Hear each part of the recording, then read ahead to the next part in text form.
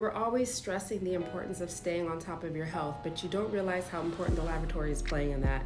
This includes fertility testing, it includes laboratory testing for men's health and women's health at your annual examination. All of that's important.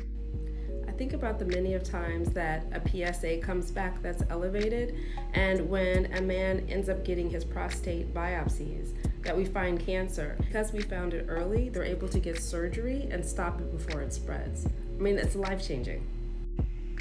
A lot of things are changing, but one thing that's here to stay is laboratory medicine and testing. So you know what? Take advantage of it. When you have your annual, get your test done. Women's health, men's health, everybody's health is important. In cytology, we're looking at pap smears for women's health, as well as HPV testing and other blood tests are done in the laboratory. Men, please don't forget, even at your annual, PSA and testosterone and other analyses are done, as well as prostate biopsies are read in the laboratory. Happy Lab Week.